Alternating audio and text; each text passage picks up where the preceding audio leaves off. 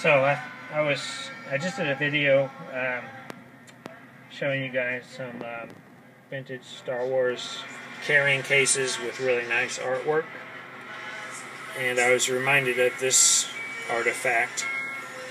It has some really nice artwork in it, so I thought I would show it to you.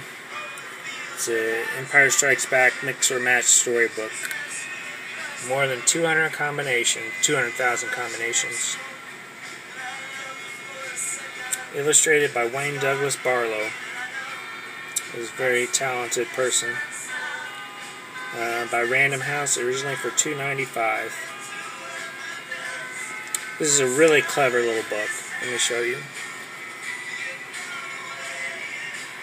So it's got different pieces. I think there's 6 different pieces, and you flip them up to create different sentences at the bottom and different images at the top. So you have R2-D2 was looking for his Gimmer stick on the Tatooine desert when a Jawa came along and vacuumed him into a sandcrawler where old droids are stored. Or flip it around and create a different sentence. Yoda was riding out on a tauntaun on the Tatooine desert when a stormtrooper attacked and vacuumed him up where Luke's X-Wing was stuck. So, yeah, it's different. You can create different sentences. Each little piece has a different part of a sentence. And it's kind of a good way for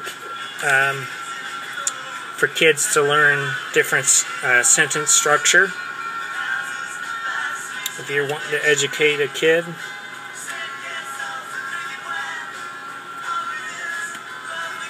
So it does have that kind of value to it. But I just like the artwork and the different pieces. Darth Vader was walking across a ramp. Let me show you the last page here. Boba Fett was climbing onto a platform.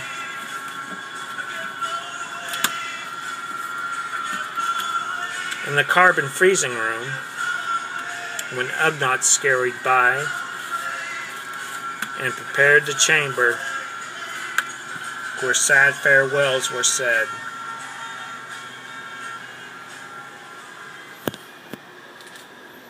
So yeah, I just thought you guys might enjoy looking at this